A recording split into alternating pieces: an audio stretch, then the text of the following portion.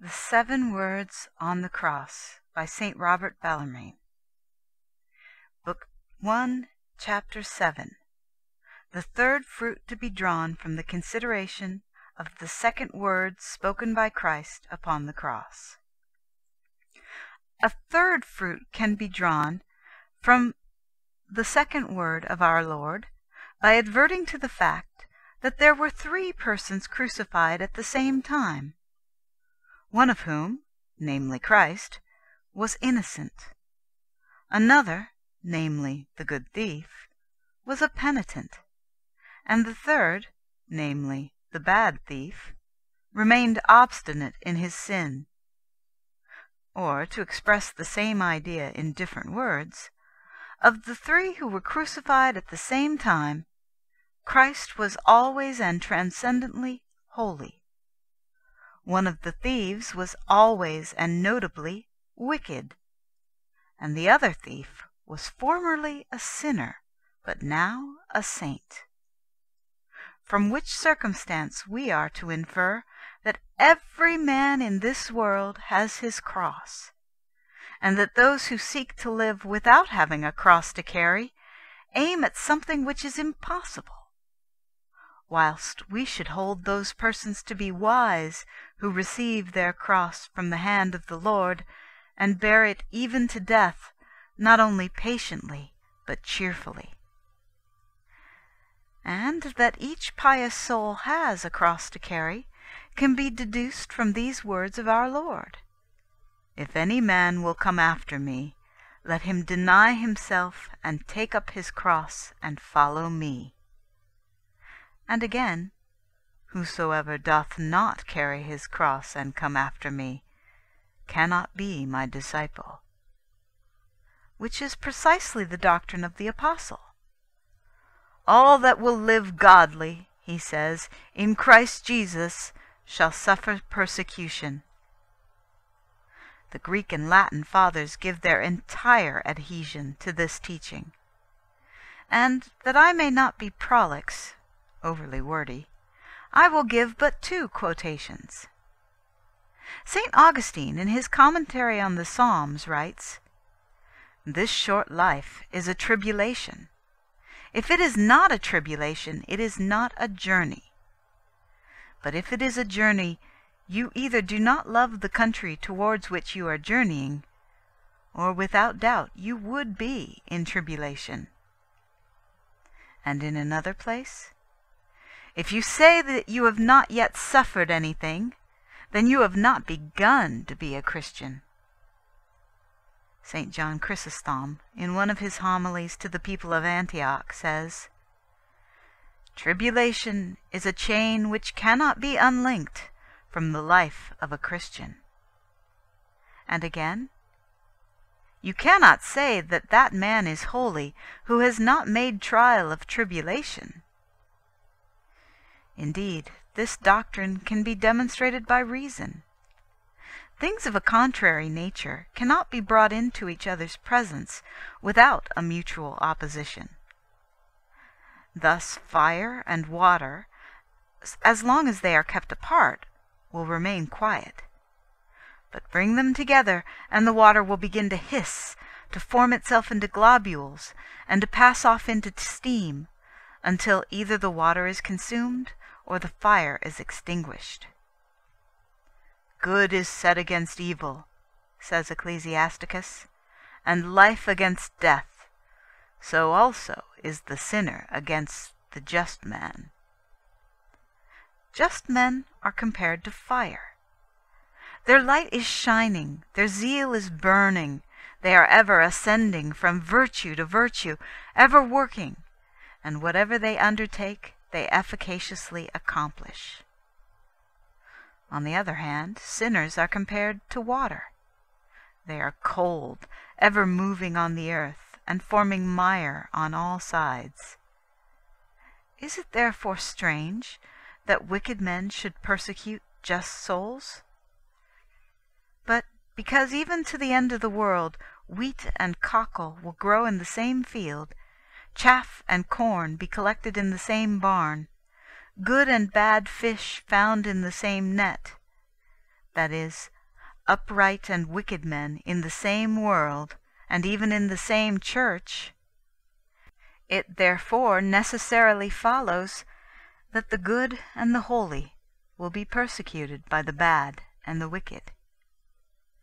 The wicked also have their crosses in the world, for although they are not persecuted by the good, nevertheless they will be tormented by other sinners, by their own vices, and by their evil consciences. The most wise Solomon, who certainly would have been happy in this world had happiness been possible here, acknowledged that he had a cross to carry when he said, "I saw in all things vanity and vexation of mind, and therefore I was weary of my life when I saw that all things under the sun are evil, and all vanity and vexation of spirit." And the writer of the book of Ecclesiasticus, who was likewise a most prudent man, pronounces this general sentence: "Great labor is created for all men, and a heavy yoke is upon the children of Adam." St. Augustine, in his commentary on the Psalms, says that the greatest of all tribulations is a guilty conscience. St. John Chrysostom, in his homily on Lazarus, shows at length how the wicked must have their crosses. If they are poor, their poverty is their cross. If they are not poor, cupidity is their cross, which is a heavier one than poverty. If they are stretched on a bed of sickness, the bed is their cross. St. Cyprian tells us that every man, from the moment of his nativity, is destined to carry a cross and suffer tribulation, which is foreshadowed by the tears shed by every infant. "Each one of us," he writes, "at his birth and at his very entrance into the world, sheds tears. And although we are then unconscious and ignorant of everything, we nevertheless know, even at our nativity, what it is to cry. By a natural foresight, we lament the anxieties and labors of the life we are commencing, and the untutored soul, by its moaning and weeping, proclaims the bustling commotions of the world which it is entering."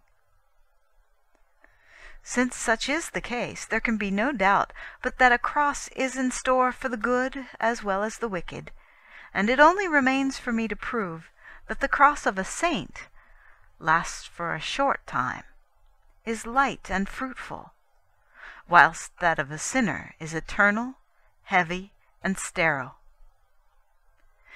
In the first place, there can be no question as to the fact that a saint suffers for a brief period only, since he can endure nothing when this life has passed. "From henceforth now, saith the Spirit to the departing just souls, that they may rest from their labors. And God shall wipe away all tears from their eyes." The sacred scriptures say most positively that our present life is short, although to us it may appear long. "The days of man are short," and "man born of a woman, living for a short time," and "What is your life? It is a vapor which appeareth for a little while, and afterwards shall vanish away." The apostle, however, who carried a most heavy cross from his youth even to his old age, writes in these terms in his epistle to the Corinthians: "For that which is at present momentary and light of our tribulation worketh for us above measure exceedingly an eternal weight of glory." In which passage he speaks of his sufferings as of no account, and compares them to an indivisible moment, although they had extended over a period of more than 30 years.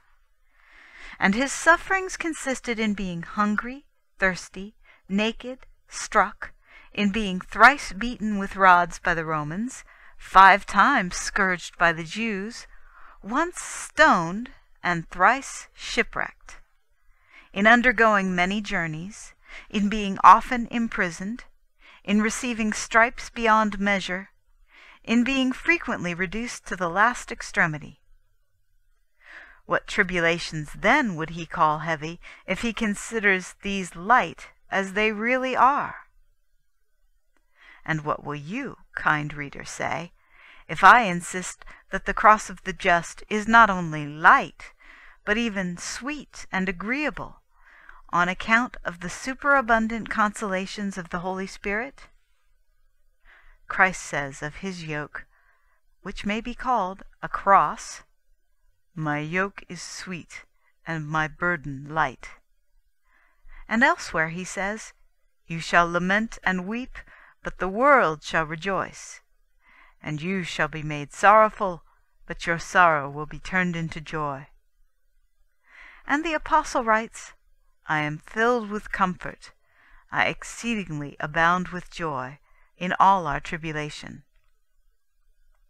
In a word, we cannot deny but that the cross of the just is not only light and temporary, but fruitful, useful, and the bearer of every good gift, when we hear our Lord saying, "Blessed are they that suffer persecution for justice's sake, for theirs is the kingdom of heaven." On the other hand, there is no need of a demonstration to show that the cross of the wicked is eternal in its duration, most heavy and unmeritorious. Of a surety, the death of the wicked thief was not a descent from the cross as the death of the good thief was, for even now that wretched man is dwelling in hell, and will dwell there forever, since the worm of the wicked shall not die, and the fire of hell shall not be quenched. And the cross of the rich glutton, that is, the cross of those who store up riches, which are most aptly compared by our Lord to thorns that cannot be handled or kept with impunity, does not cease with this life, as the cross of poor Lazarus did, but it accompanies him to hell, where it unceasingly burns and torments him, and forces him to cry out for a drop of water to cool his burning tongue. "For I am tormented in this flame." Therefore the cross of the wicked is eternal in its duration, and the lamentations of those of whom we read in the Book of Wisdom testify that it is heavy and rough. "We wearied ourselves in the way of iniquity and destruction, and have walked through hard ways." What? Are not ambition, avarice, luxury, difficult paths to tread? Are not the accompaniments of these vices anger, quarreling, envy, difficult paths to tread? Are not the sins which spring from these accompaniments, treachery, brawls, affronts, wounds, and murder, difficult paths to tread? They are certainly such, and not unfrequently force men to commit suicide in despair, and thereby seeking to avoid one cross, prepare for themselves a much heavier one. And what advantage or fruit do the wicked derive from their cross? It can no more bring them an advantage than thorns can produce grapes or thistles figs. The yoke of our Lord brings peace, according to his own words. "Take up my yoke upon you, and you shall find rest for your souls." Can the yoke of the devil, which is diametrically opposed to that of Christ, bring anything but care and anxiety? And this is of still greater importance, that whereas the cross of Christ is the step to eternal felicity, for it behoveth Christ to suffer, and so to enter into his glory, the cross of the devil is the step to eternal torments, according to the sentence pronounced on the wicked, "Depart from me, you cursed, into everlasting fire, which was prepared for the devil and his angels." If there be any wise men who are crucified in Christ, they will not seek to come down from the cross, as the impenitent thief foolishly sought, but will rather remain close to his side, with the good thief, and will ask pardon of God, and not a deliverance from the cross. And thus, suffering alone with him, they will likewise reign with him, according to the words of the Apostle. Yet so if we suffer with him, that we may also be glorified with him. If, however, there will be any wise amongst those who are weighed down by the devil's cross, they will take care to shake it off at once, and if they have any sense, will exchange the 5 yoke of oxen for the single yoke of Christ. By the 5 yoke of oxen are meant the labors and weariness of sinners who are the slaves of their 5 senses. And when a man labors in doing penance instead of sinning, he barters the 5 yoke of oxen for the single yoke of Christ. Happy is the soul which knows how to crucify the flesh with its vices and concupiscences, and distributes the alms which might be spent in gratifying its passions, and spends in prayer and spiritual reading, in soliciting the grace of God and the patronage of the heavenly court, the hours which might be lost in banqueting, and in satisfying the restless ambition of becoming the friends of the powerful. In this manner, the cross of the bad thief, which is heavy and barren, may be profitably exchanged for the cross of Christ, which is light and fruitful. We read in St. Augustine how a distinguished soldier argued with one of his comrades about taking up the cross. "Tell me, I pray, to what goal will all the labors we undertake bring us? What object do we present to ourselves? For whose sake do we serve as soldiers? Our greatest ambition is to become the friends of the Emperor, and is not the road that leads us to his honor full of dangers?